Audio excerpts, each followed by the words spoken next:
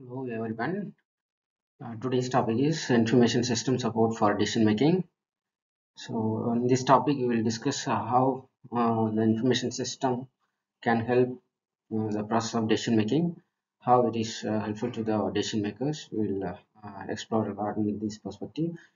And information system is a computer-based system. It is built with the analytical data analytics capabilities, and it uses huge amounts of data to analyze and gain insights from the data.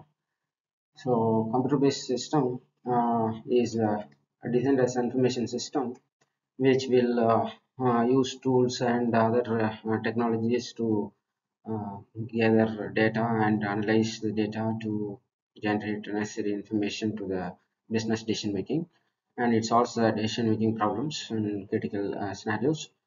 And there are various aspects related to this information system to support uh, the decision making process.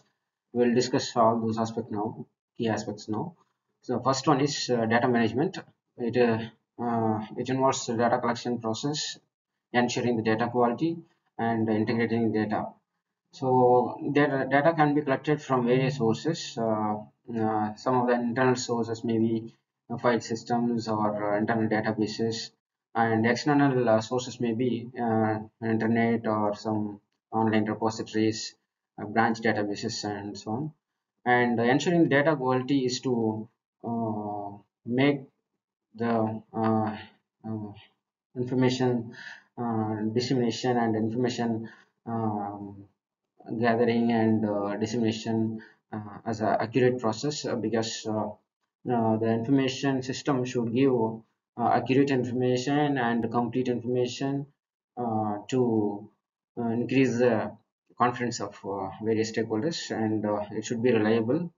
So data should be reliable, so validation has to be done, data cleaning should be done as a prerequisite. And the next is data integration. As part of this data management, engineers also do integrating the data from different sources. It provides huge amount of data, and in the next slide we will discuss more about remaining key aspects.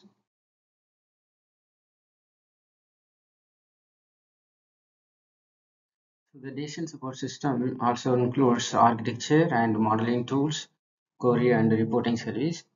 So the architecture is designed to support the decision making process. It incorporates database, important functional components, models, and user interfaces.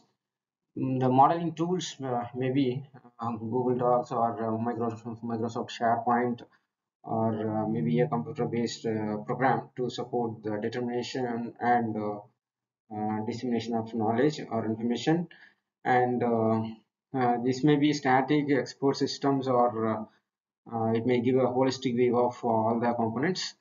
So here they may also use engineers may also use groupware or bulletin boards, audio and video conferencing tools for disseminating information. And query and reporting services mainly allow the user to interact with the system. User can pass a query to the database and they can get the report what they want for gaining insights about the business problem. The next key aspect of the information system for decision making is business intelligence. So business intelligence involves a data analysis process, mainly predictive analytics, to generate necessary information for predicting the future events.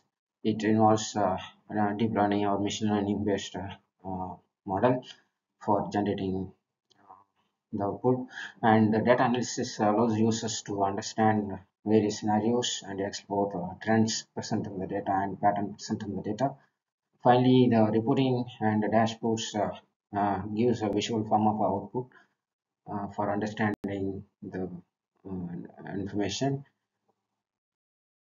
The next component is knowledge management and executive information system. The knowledge management involves a knowledge repository to store and organize organizational knowledge, some best practices, and historical data. And this knowledge management component also facilitates the communication and collaboration among decision makers. It allows them to share insights and expertise. Information system, executive information system gives strategic information to support the decision maker. It helps them in effective planning and decision making. And this system also uses key factors, so key performance indicators to monitor and display some critical aspects about the business requirements, which is aligned with the organizational goal. The next component is data warehousing. Data warehouse provides a centralized data storage to store the data, and it supports complex queries and analysis reporting process. It maintains historical data, maybe the data for the past 5 years or 10 years may be maintained on the data warehouse to support the data analysis and decision making. And the next component is GIS, Geographic Information System. It involves spatial analysis, spatial data analysis, and mapping and visualization. It uses spatial data for location-based data analysis, and we use maps and visualization tools to enhance understanding of geographical data. And security and privacy are also important part of the decision support system. Yeah, it provides access control to the data because the system information system involves sensitive information, and it has to be protected from the external modification. And data encryption techniques may be applied, ADS or RSA algorithms, some kind of encryption algorithm also used to securely transmit the data and protect the data.